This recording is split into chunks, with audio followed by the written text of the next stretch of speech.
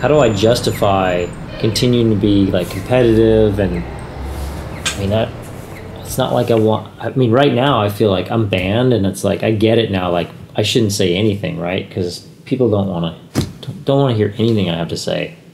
I don't blame them because it's just a mess right now. Obviously, I was concerned. I was, you know, to be totally honest, disappointed that his name was in there. But you know, I kind of, being a cycling geek like I am, I knew sort of the culture that existed in pro cycling. Yeah, I remember I picked up the phone. He's like, he was kind of quiet. Like, he's like, I gotta tell you something. All the notions were out there. I mean, there was so many allegations over so many years for so many people in so many different directions.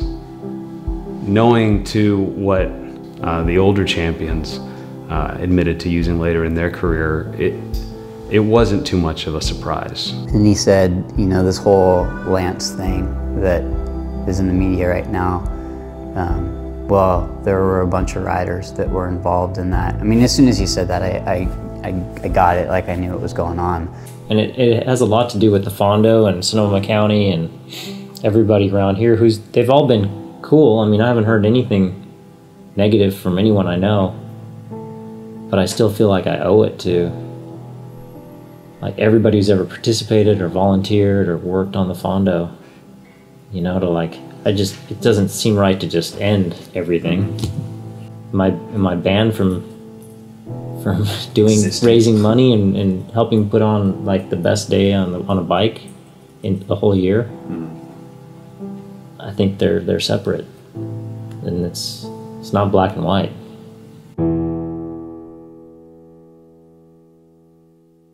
Levi was different than the other guys who were named. A lot of the other guys who were named were on a team that allowed them to stay employed and remain in cycling, or they retired. Levi was in neither situation, and he got sacked. That kept his name in the news. So I feel like he had to wear this scandal a bit more than some of the other people who did the same thing. As you can imagine, especially right after the Reason decision in October, I had media requests from everyone. Every single TV station and newspaper and website there is. You know, when all these statements came out in these international publications like the Wall Street Journal discussing this in the USA Today, he sat down the next day with our local sports guy in the Press Democrat and gave them the interview he wouldn't give to anybody else, because this is his community and everyone else can report on that Press Democrat interview, and you can help understand it that way. So there was very much an obligation to folks, and the TEDx talk was part of that. Greg got an email back in January, around January, about the opportunity to do the TEDx talk here in Sonoma County, and saw it as a challenge, an opportunity to do something completely different. He was pretty apprehensive about doing it in the first place. He felt like everything had been talked about enough. You know, he was worried about getting in the spotlight again. He wasn't trying to make excuses, and he was worried that this was just was going to be seen as like a publicity stunt. Sure, he wanted to be able to tell his story, but he wasn't sure if that was the way to do it. I think understandably so. I mean, you don't know, and there isn't a formula for this Please stuff. welcome to the TEDx Sonoma County stage, Levi Leipheimer. It's like they say Leipheimer, your audio is hot. Before that, it's not hot. They know how to pronounce my name. It's actually Leipheimer. Leipheimer. Yeah. They will. I'm sorry about that. That's all right. I just want to make sure. I should know how. You know, that's okay. I've been watching the tour forever, so. Okay. The rehearsal the day before wasn't anything like actually giving the talk. Giving the talk was, like I said, I felt like I was looking at myself just being an idiot on stage. Looking back, creating something like the GranFondo seems like a natural extension of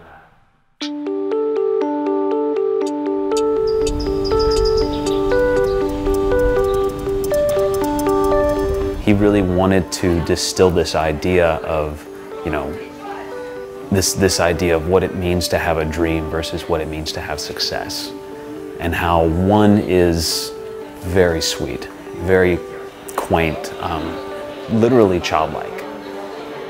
Success is different. It's checkered, it's by necessity, it's bruised, beaten, and battered. You still get to own it.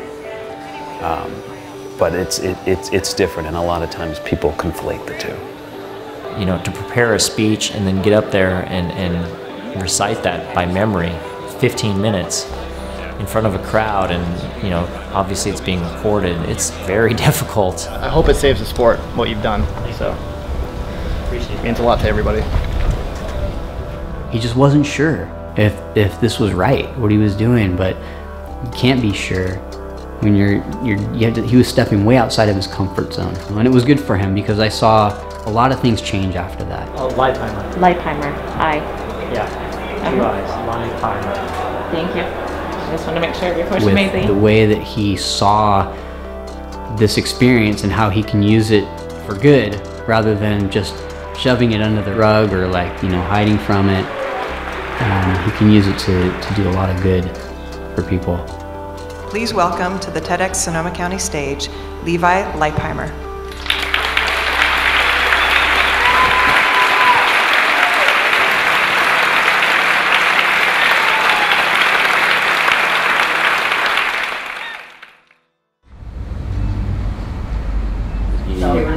When he came out and did that GranFondo ride we did a couple weeks ago, and Pave Magazine did a little piece, shows a picture of him riding.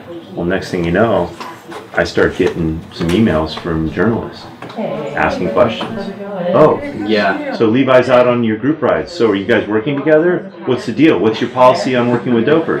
Blah, blah, blah, blah. And it's just like, oh, wow. Okay, you know, we need to be ahead of this. I don't need to be reacting to that kind of stuff. I need to be making statements that we're working with A, B, or C, and here's why. And we're behind it 100% for these reasons. And if I can make those kinds of statements, then I go, oh, right, I get it. I think that Vanessa and Austin definitely, like, they have a really tough job because they're responsible for these kids when they're operating these camps or, you know, operating races. I mean, these kids are under their wing and they're trying to do everything they can to make sure that these kids are getting the best possible experience and being exposed to the best parts of what cycling is all about. You know, having you involved is awesome in my opinion, and I want to build that more as long as that's something you're interested in doing. So that's what we want to talk a little bit about. But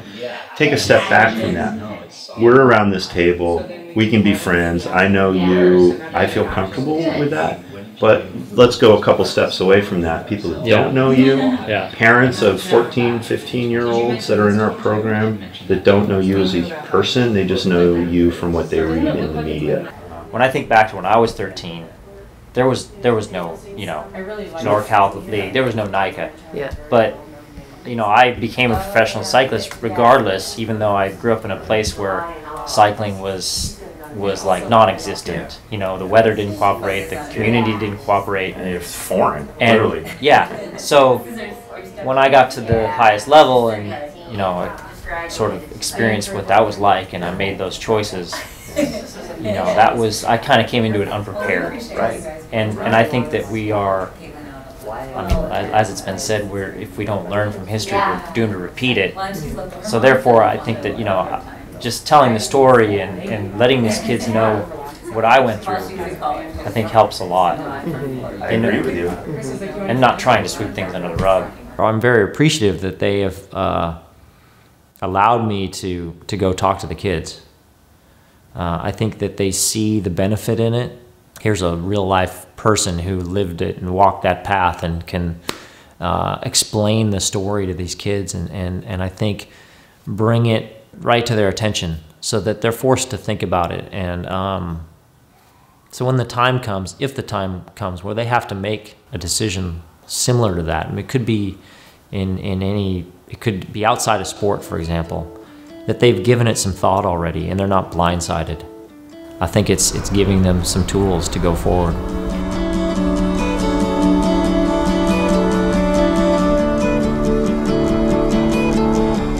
You know, there was sort of a lot of anxiousness going into the camp, you know, getting out there and just not knowing really exactly what to expect. Neither me or Levi had ever been to one of these things before. Kid in a candy store. This is like the most incredible place I've ever ridden.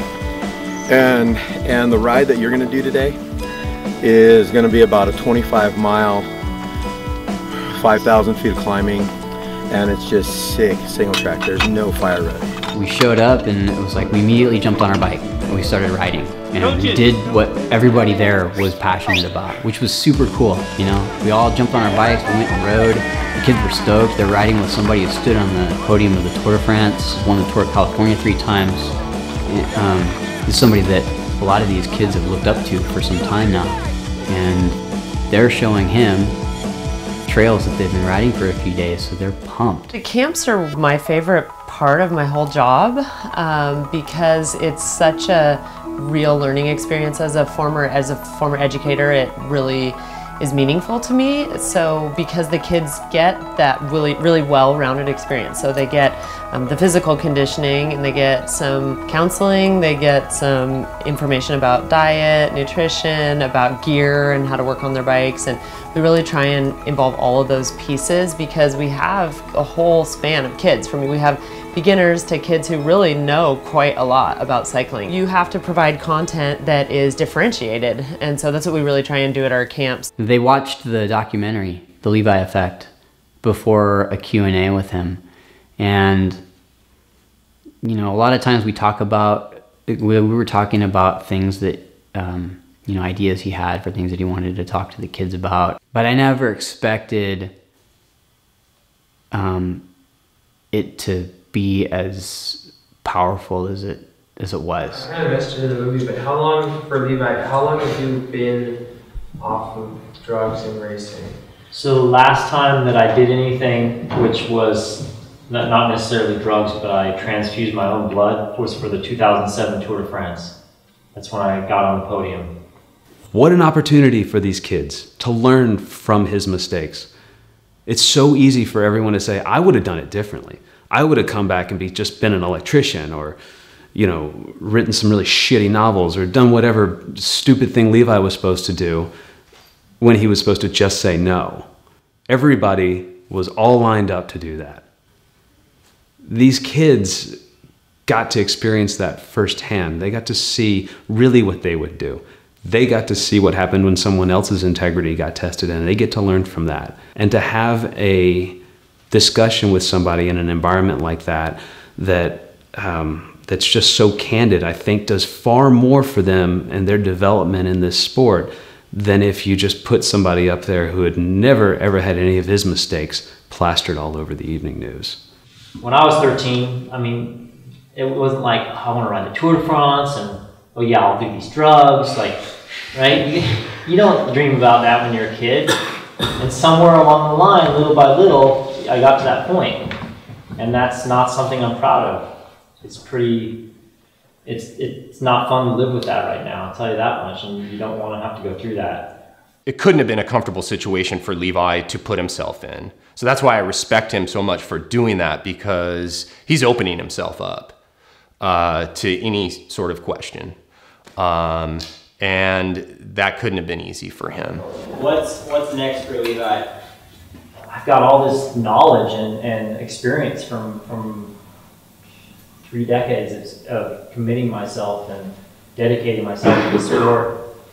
And I'd love to give it to the next generation. And like a parent to their kids, you know, parents made mistakes when they were kids, and they don't want to see their kids make mistakes. So they're always kind of like, you know, don't do this or don't do that. And there's a reason, because, you know, I don't want you guys to make the mistakes that I made. And whatever I can do to give back, that's what's next for me. As we were leaving, Carlos and I were leaving the camp, the kids came up to me and they gave me this card, and they had drew a picture on it, and you know, it said, "Thank you, Levi, we love you," and everybody signed it and wrote a little note, and that was pretty awesome. I mean, that just made my year. It was a great opportunity to really look at who our people are. You know, are our people here because They love the sport of professional cycling, and the GranFondo is something that gives them that experience so that they get to taste the world of professional cycling, or is it something else? I'd always kind of thought it was something else. And we were super nervous. In some way, we knew that the rate of registration was going to be a moratorium on the public opinion of what had just happened to rock American cycling. What we saw just in that short period of time was not that so goes the sport of professional cycling, therefore so goes the GranFondo. What we saw was people who love to ride their bikes, and they want to do it in the best place under the auspices of the best event possible. And that was a good feeling. It became so much bigger than just a ride with Levi because people left with speechless. They didn't know what to say. You know, the idea that he had was, yeah, come ride with me, but I'm gonna show you something special. I'm gonna show you something that very few people have seen before. Something that made me fall in love with this place. I would almost say people would come if Levi was there or not. Now, no offense to him. This spring, I had the idea that, well, we have this cycling fund that the GranFondo has given towards. Yeah. It's the Velo Street Cycling Fund. You're the first one to ride the new Cavedale. I'm not joking. We're in a position to be able to do something to help because we have a budget set aside for community-specific projects, and this is one that we decided made sense to us. You know, why not make cycling better? Not just for the cyclists, but for people on, you know, driving their cars too. These roads are screwed up, no one's taking care of them. We might as well step up and help out. You know, 4 days before the event is great because you're out of time. Like, the world is making choices for you. That ridiculous thing you wanted to do with the sky crane, probably not gonna happen. You know, the billboards you wanted to buy to welcome people at the Sonoma County border, probably not gonna have time for that one. That's actually my favorite part of the event because it's just like, it's coming, it's here. Every year I've seen the sunken, hollowed features of Carlos and Greg and all the volunteers who have been literally around the clock. I mean, in Carlos's sake, he has stayed awake for a couple days at a time. Man, 4 days before the Fondo, I don't remember. I mean, I start to black out. I think I go into autopilot. You know, I mean, everything is just coming at you, and yeah, it's fight or flight. There was some structure to it leading up to that moment in time, and that helps you get through it, but it's such a massive event. They're definitely excited, and they're feeling that energy. They're running off of the energy of the participants, but you can just see how fatigued they are. But it's a good thing, you know. I love seeing Carlos like that because it shows how much he cares. It shows how much this community cares. I sit in a meeting with this guy about fixing their roads, and then they fucking follow us around and tear down our signs for the event. And they're paying somebody to do it, and then they want to bill us for it. Tell me that makes sense. They're saying that the signs are a hazard. This has never happened before. In the last 2 years, they've had a county guy out there tearing down the signs for the event. From the outsider perspective, it looks flawless, but from the inside, it can be kind of hectic, and there can be some Putting them on traffic signs. Kevin's been some out there all day frustrations. today putting them on reflector signs. And that's what Rex told him was no problem, that he could, and they pointed to it and they said, we can put them on these reflector signs, right? And he said, yes, that's okay. And then the next day they were gone. And now I get this email from you guys telling us that they're all coming down again.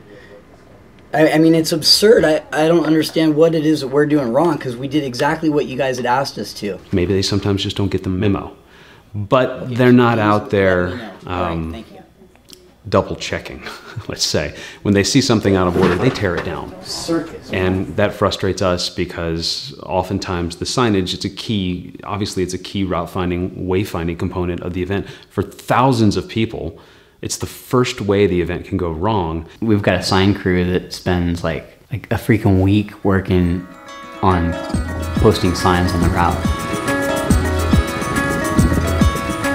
If we were to staff this entire event, the entry fee would quadruple or quintuple or do something ugly. something so ugly that I don't think 7,500 people would want to come and do it. The point is, people are compelled to participate in this event, and they want to give the most valuable thing they have, which is their time. And it's humbling, it's an honor. We see people driving from Southern California, from Nevada, from Oregon, just to volunteer. Our volunteers are able to keep us going too, because they bring this renewed energy back to the team. And when these people show up, it's the event comes to life. I mean, we've done all this planning, we get to event day, and then a whole bunch of angels show up, and they do a lot of the heavy lifting to accomplish what we had planned for, but with that human effort that it takes to actually pull it off. Hey, can you talk about wedding times with me? The wedding, do you know about the wedding? When I heard about the wedding, I was excited. You know, that was great. I thought it was an awesome twist. It was a great way to celebrate this couple who had actually met at the GranFondo, to have Levi then be their pastor. I think they threw it up on Facebook, like, hey, we want to get married at the Fondo. Do you think it's possible for you to actually perform the ceremony? And well, sure enough, it's easy. You go online and you just put your name in a field and you hit enter and you're done. You're ready to go. Bonus for Levi, he's now a brother reverend at the Progressive Universal Life Church, which is an honor he'll carry for the rest of his life. You just sing a little bit. No, you know that song, I Will Always Love You? You just have to do like the first verse. The Dolly Parton song, Whitney Houston did it. I was told by Fisher that I had to sing at the wedding, which I was a little nervous about because I'm not the greatest singer. And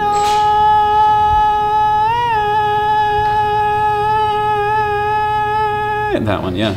So you have to do that. That would have been ugly. I would have ruined the wedding if I'd had to sing. So luckily I just got to be, you know, like one of the, you know, in the wedding party. I was dressed in pink, so it was perfect. For me personally, this was the first time that I got a special bike for the GranFondo. They haven't, in the past, they haven't had a history of making like special one-off bikes. But I spoke to Brett Graves at Specialized, and he had been wanting to do a project like this, and he had a concept in mind. And so they actually hand painted it Morgan Hill and matched the stem and the seat post, and it's spectacular. I mean, it's by far the most beautiful bike I've ever received in my life. So it's pretty cool. It just added to the excitement of the 5th GranFondo.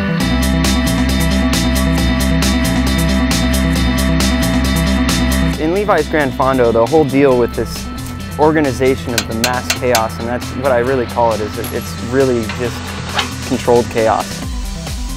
What it takes to do something like this, I've been doing this for a long time, a lot of different types of events, and it's just amazing the sheer number of skills it takes to get through a day. You know, you see it and you're just like, wow, these people are so passionate about this, and you're taken aback because they're passionate about something that you've created, and they want to do everything they can to make it grow and thrive and live and survive and be powerful and meaningful for everybody who comes to ride this event. And they're as passionate about it as you are. It's just amazing how every day we're trying to pick up one more skill that might be advantageous in actually being able to get this thing and see it through to the end, so that all of our riders know that when they're out on the course, they don't have to worry about anything because we've all got it taken care of. Anybody who gets to see any portion of this and how these things come together, especially if they get to see it at several points within the weeks leading up to an event, get a glimpse of the things that it takes to do this. And if you've never seen it before, it's baffling.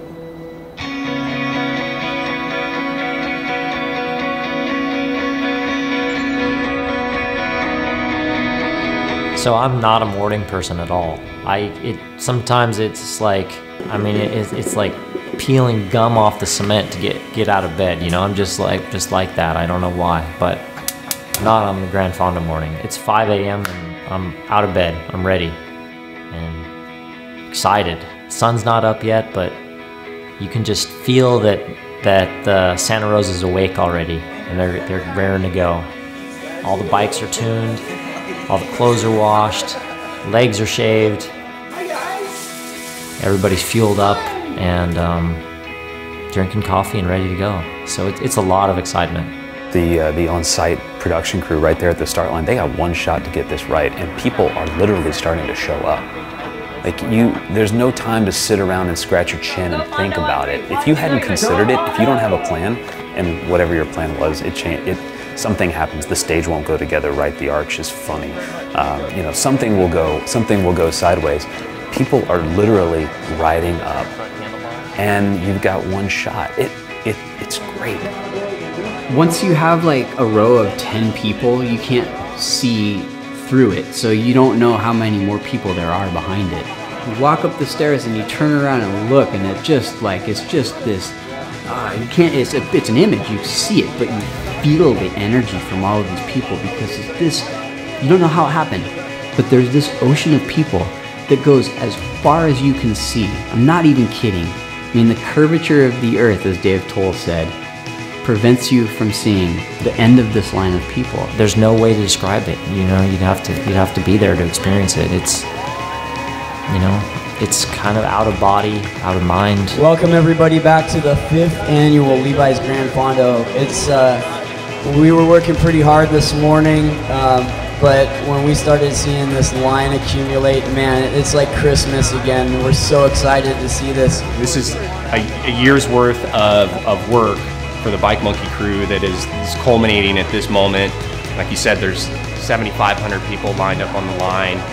Family, friends out there, pros, a lot of high school riders this year were on the starting line. So yeah, it is truly an electric, just exhilarating feeling to be on the start line. I always tell people that the best part of the GranFondo is the start, because it's 7,500 people, you know, that we're taking over this boulevard. I mean, it's like 4 lanes wide, right? And you can't see the back. And if you're in the back, you can't see the front. I mean, it's crazy. There are 10,000 of us here right now. From 5, 4, 3, 2, 1.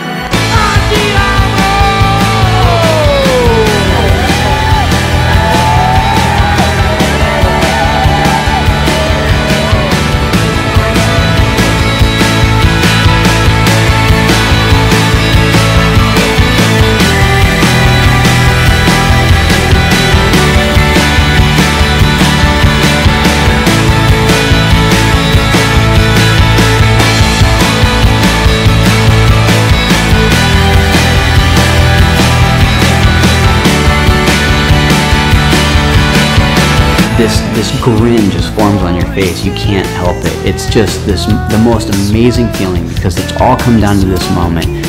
And especially this year, you know, we didn't know what it was going to be like. We kept thinking about the starting line of the 2013 edition of Levi's GranFondo.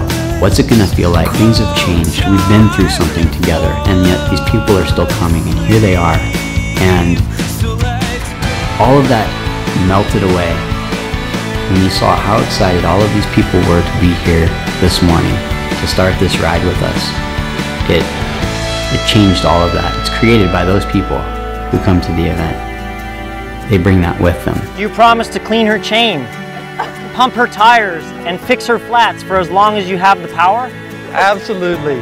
By the power vested in me by the state of California, and as Master of Ceremonies for Levi's GranFondo, I hereby pronounce you husband and wife.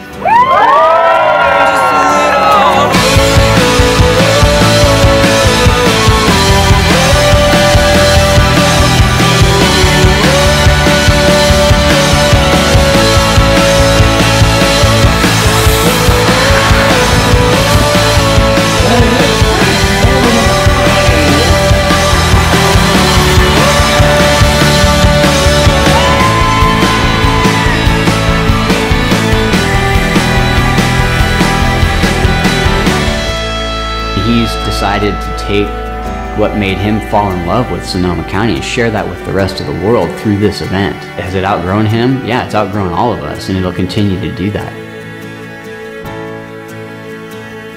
If one day, 20 years from now, someone lines up, some kid lines up because he can't wait to ride this ride that he feels has become part of, you know, what cyclists do in the sport, and he has to ask, why do they call it Levi's GranFondo? That's a success. I think Greg summed up best. Every year we're going to make this event better, even if only by a little bit.